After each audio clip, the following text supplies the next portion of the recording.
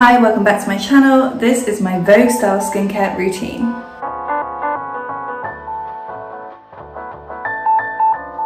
I'm going to use my Espa cleanser, which is really amazing. It's got such a lovely smell. What I like about this is that it really blends to the skin really beautifully. It's not gritty and you only need like a little bit. You can also leave it on as a mask, which is really cool. I also use mine on my lips because it's a really good way of just getting rid of any kind of dry skin from the morning.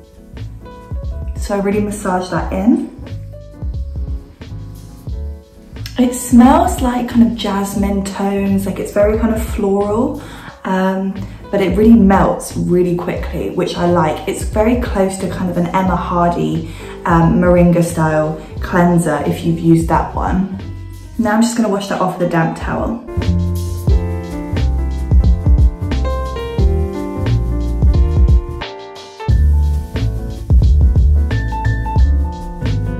Now that that is done, I'm going to move on to my eyes.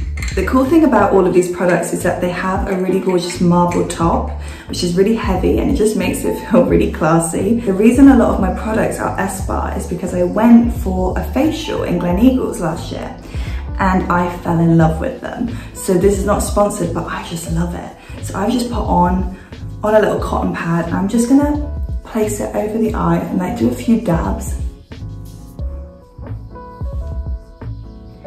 This just helps with any kind of bags, if anybody's like me, and I naturally have a kind of dark eyeshadow effect on my eye, which is natural, but I think that is just the way I am.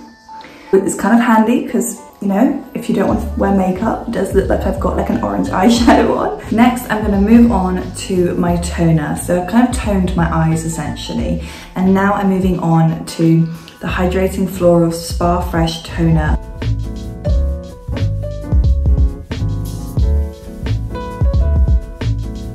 For the moisturizer, I am using Bobbi Brown's Face Base. I love this stuff. It smells like oranges. It is just so beautiful, and I also get through these really quickly. So they're amazing. A lot of like celebrities love it and swear by it. I know that Molly May loves it.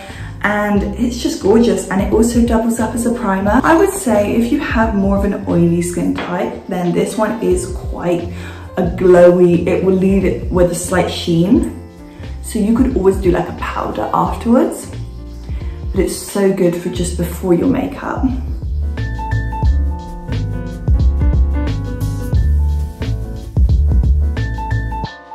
So people, we should never forget our necks. We should never forget our necks because it really is part of the first thing that people see when they look at you.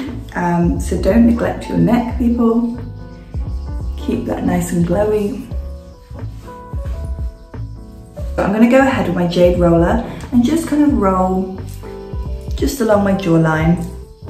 And it really is good for kind of relieving any tension points. It's also very cooling. You can actually leave it in the fridge. I don't know who really has time for that, so I don't do that.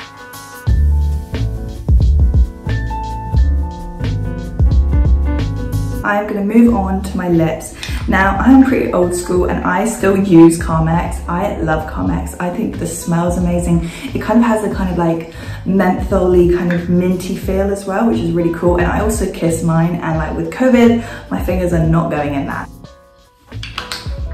Other really good lip balms. Bobbi Brown balm as well is another great one, but I love this and I just think it's so cute. Now, you could then go ahead and put an SPF on top. I would highly recommend that. La Roche-Posay is a really good one, and that's brilliant. It has a matte finish, which is really good because you don't want another kind of oily step. So guys, that is the end of the skincare routine. I hope that you enjoyed this. And now I would go ahead and put my makeup on top of this, and I'm ready and I'm clean for the day. So go ahead and let me know what you thought of this video. Bye guys, see you next time.